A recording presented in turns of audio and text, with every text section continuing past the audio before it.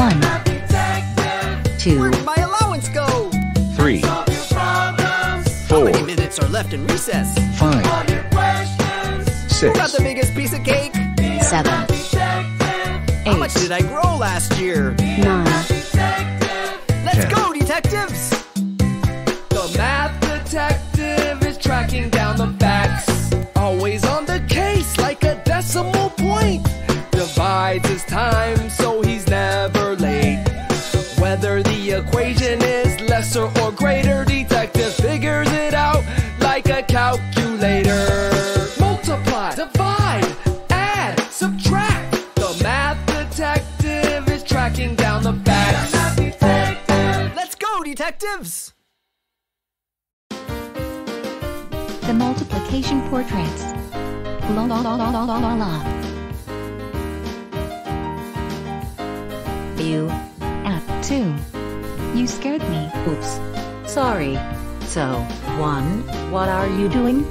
I'm painting a portrait. I hope you like it. 8 here.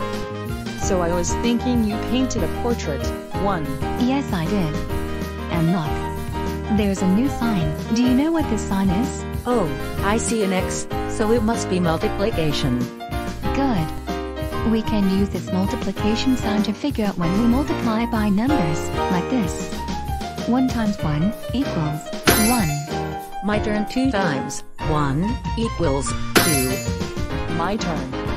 8 times 1 equals 8. Presenting the multiplication sign. Wow. I've never seen that sign before. And now the winner of the portrait competition is number 1. Thank you. I'm glad I made a self-portrait, because I did the best multiplication portrait on my own. Yes. Remember, 1, there's always time to multiply something new than new word problems to solve. And this year, my gold prize is my portrait's winner of the day ever. Divided into peepers. Uh-oh.